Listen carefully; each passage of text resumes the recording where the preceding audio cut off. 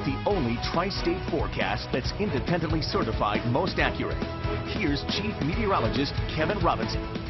Well, let's get right to what's closing many schools across the tri-state as we speak tonight, and that is the dangerously low wind chills. And we are just really beginning to enter the most dangerous period here. Feels like it's 7 below right now in Cincinnati, but by tomorrow morning, it could feel as cold as 25 to 30 degrees below zero. Again, record-setting and brutal cold settling in for the next 24 to 48 hours. Here's Power 05 Live radar. Not a lot of snow left out there, but there are still a few snow showers and snow squalls remaining, particularly scooting out of parts of Boone County into southern Campbell County over towards Piner. This will slide over towards Morning View, for example. And then as we head on over farther east, then over towards Brooksville, near Augusta, some snow showers back over towards Maysville.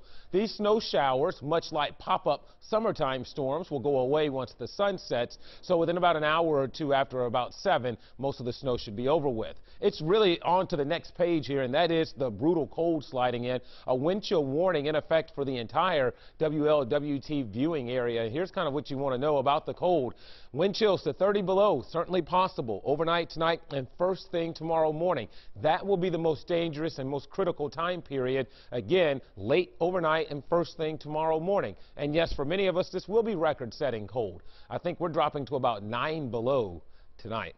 So, a very frosty looking scene here as we look out to the west. Matter of fact, this is one of those snow showers, and you can see there's not a lot of them out there, but a few of them around. Right now at the airport, it's 11 degrees. Feels like it's 7 below with a northwest wind at 18. While the winds will relax some overnight tonight, the temperatures, though, are still going to be well below zero, so any breeze out there is going to help send those wind chills way down. Right now, the winds are up there between 15 to 20. They'll back off closer to about 10 overnight, but that's still enough to produce those wicked wind chills. So wind chills to 15 below by 7, by 9 o'clock to 20 below, and by 11 wind chills could be as low as about 25 below in a few spots, with temperatures falling back close to about zero.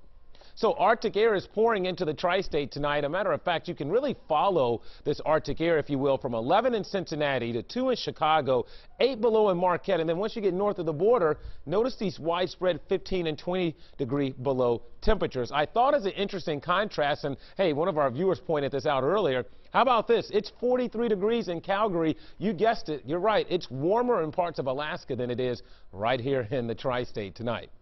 Futurecast shows those flurries and snow showers going away overnight. Clear skies, a fresh snowpack, perfect ingredients for a frigid night. Expect partly cloudy skies tomorrow, and there could be a few more stray snow showers around. There should be less than today, and then tomorrow night looks to be even colder than tonight, if you can imagine that. So 9 below for a low tonight with wind chills 20 to 30 degrees below zero, and then tomorrow barely above zero, only for an hour or two, I think. 4 for an afternoon high.